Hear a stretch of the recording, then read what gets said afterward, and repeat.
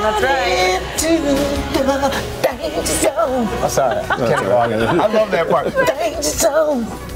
I wish I had long hair. Godfrey, will you please come sit with us every day? Because you're so much fun. Even Doug's cracking up at you. He likes the song. The Cavanaugh Flight Museum's aircraft will be taking to the skies over Addison this weekend, and you don't want to miss this amazing show. Plus, you can even take a ride in one of the vintage planes. Doug Jeans, executive director for the museum, is here to tell us more. Did I get your last name right? You got it right. Perfect. So you have some really fun stuff going on this weekend. We do. We got a lot of things going on.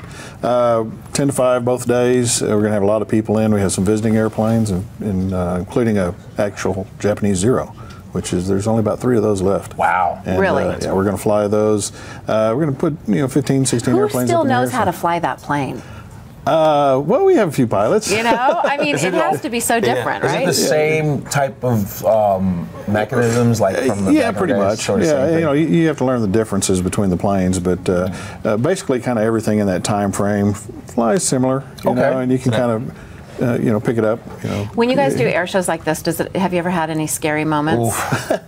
I mean, you see the video of the air shows that go wrong. Well, one thing is it's not an air show. We don't have a waivered airspace or anything like that. Okay. It's an open house, fly days. We're going to fly the airplanes. People can get up close. Is this what you guys are doing? Yeah, well, that's actually from Kaboom Town. Right? Yeah, we do that once in a while. That's one of our airplanes, the Wildcat, that'll be flying. Wow, this is actually from Kaboom Town, which is in July.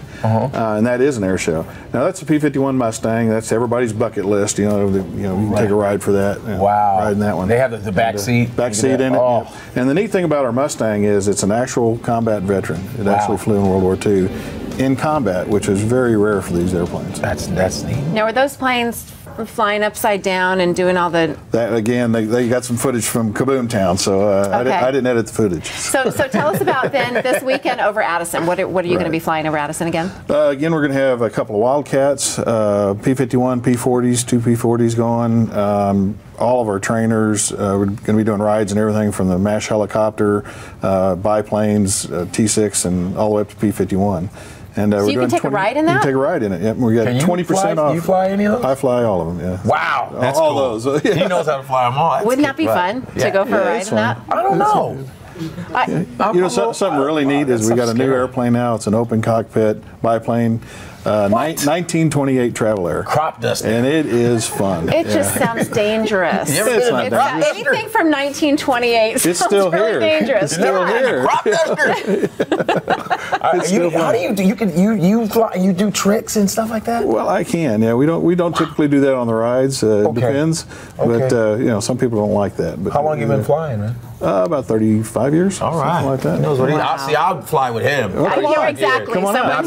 Like 2 years. Let's try it. Right, yeah. I think so. I just got my license. Hey, Doug, thank you so much for being with us. I know a lot of people are going to want to go out this morning, or this weekend rather, to see that. Again, Warbirds over Addison, Saturday and Sunday with gates opening at 10 a.m. The vintage plane rides are until 5 p.m. and admission is $10 for adults. Kids ages 4 to 12 are $5. Check out CavanaughFlightMuseum.com for details.